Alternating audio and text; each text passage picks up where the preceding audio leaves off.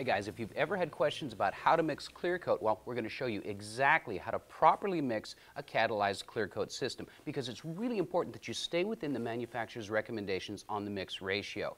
Now, the ratio has nothing to do with volume. It's not about volume, it's about parts. So think of it like this: 2 parts to 1 part. The Euroclear is 2-to-1 ratio. 2 parts clear, 1 part catalyst. Here's how to utilize these mixing cups.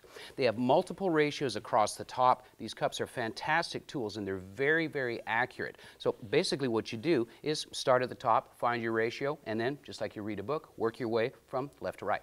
So our 2-to-1 ratio is across the top, like we said, and we know that we want about a half a quart of clear. So here's our line. And the 5 has nothing to do with the volume. The 5 is just the number that we're chasing. So our first column here is our clear coat.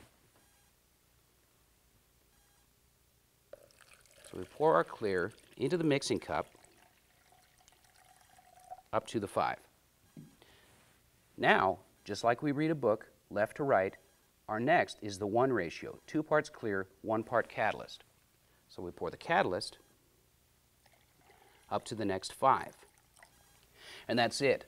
No more mixing into your spray gun. You get an accurate mix into the mixing cup every time.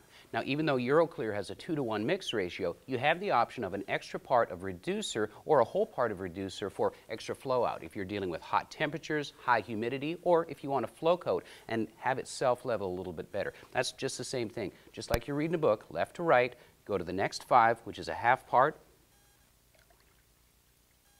pour up to the 5, and always stir your components in.